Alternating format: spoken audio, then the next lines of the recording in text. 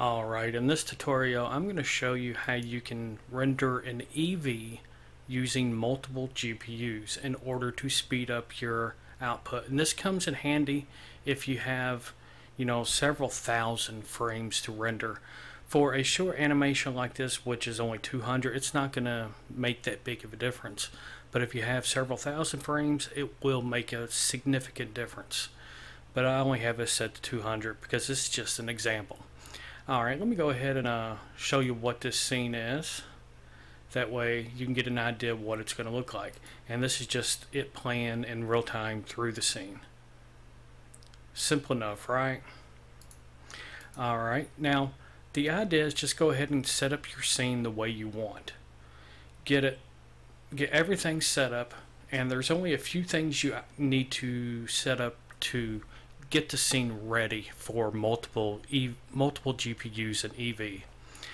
And that's over here.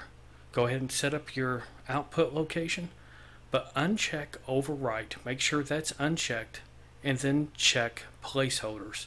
And the reason why we're doing that is because we're going to open up this same scene in Blender twice. We're going to have Blender opened twice, and each GPU is going to be assigned to each individual instance of Blender. That way both GPUs are working, but on their own instance of Blender. And the placeholder, it will allow each instance to insert a placeholder into the folder. That way it doesn't, the placeholder will essentially tell the other instance of Blender that that file is being rendered and to move on to the next one. Essentially that's all that is. Alright, now once you get the scene set up the way you want, go ahead and click File, Save, and then you want to close out of it. And the reason why you want to close out of it is because you want to do this.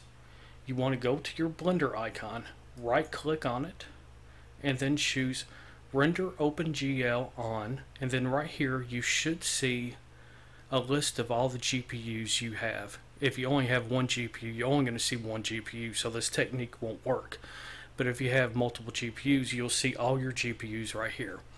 And in this case, I'm just going to choose the first GPU, and I'm going to move this or resize this to fill up the left screen. Then I'm going to right click again and then choose the second GPU, and then I'm going to size that down so it fits on the right side of the screen. Alright, then I'm going to open up the same project in each instance. Alright, and now I do this right here just to get the textures loaded, and it seems to be less glitchy if I do it this way. I go ahead and put it in Eevee preview mode, each one, and then wait till all the textures get loaded, because sometimes if you don't do this it gets kind of glitchy. And then I just go back to solid view, and now if I click render animation, it will start rendering. Click render animation on this one, and it will start rendering. Now if I move over the file manager, see these two empty files? Those are the frames that's currently being worked on. And again, this one is one GPU is running this one, and the other GPU is running this one. And you can see how fast it's actually rendering, because each instance is essentially rendering every other frame. But that actually makes it render quite a bit quicker.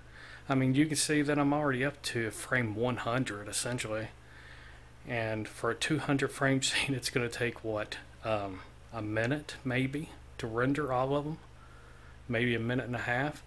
And if you have several thousand frames, this will make an even bigger difference. And like now I can just go back to the first one, right click to open up that image, and if I was to scroll through the images, there's my output. Simple enough, right? But anyway, if you have any questions, let me know. I actually meant to get a different video up for this morning, but it was taking a long time to render because it's a fluid simulation. So I'm putting this out there, and then I'll probably put that fluid simulation out later this week, or I may save it for next Monday, depending on if I want to render more from another angle or something. But anyway, I think that's it. If you have any questions, let me know. Later, people.